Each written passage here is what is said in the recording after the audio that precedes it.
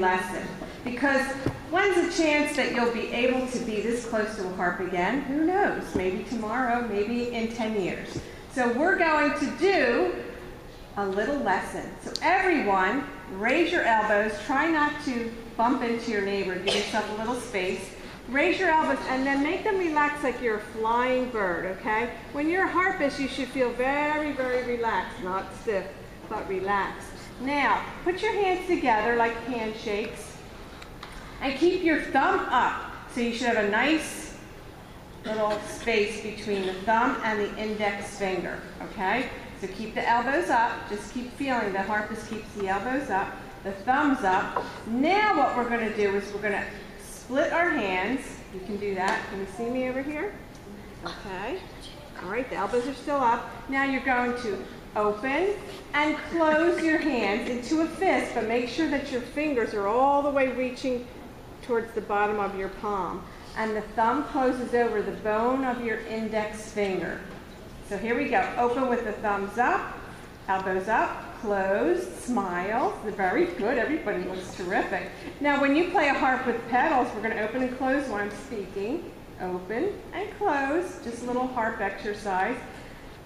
You're called a harpist, I-S-T, when you play a pedal harp. That's the kind in the orchestra. When you play the Irish type of harp, you are a harper.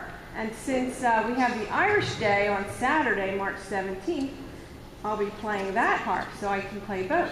All right, so we open and close. Now, keep your hands open and get your pointer finger, which thumb is 1. Let's wiggle a finger. 1, 2, then the tall man is 3, ring finger 4, and index is 5. The harpist does not play with the 5th finger because it's too short.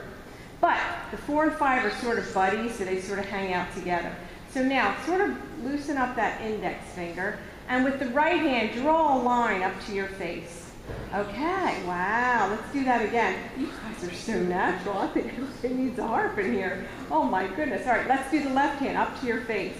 Oh, very nice. Now, with the thumbs, you're at your face, the thumbs are going to push away and use your wrist to push away and draw a line. Push away. And what you would do is you would really, really sort of play the strings pretty, prominently. All right, so now I'm going to play the glissando, it's called. G-L-I-S-S-A-N-D-O. Can we all say that word? Glissando. And we're going to shorten it to gliss. Glistening gliss. Make your facial expressions like it's so much fun. Okay, here we go. Oh, great. All right. So here we are. Elbows are up. Are we ready, everyone? You're going to just do your air harp. Here we go. Up to your face. Let's just do one line with one hand and one line with the other hand. Okay, so that's how that is. Now with your thumb, let's push down. Push away from the harp. Good.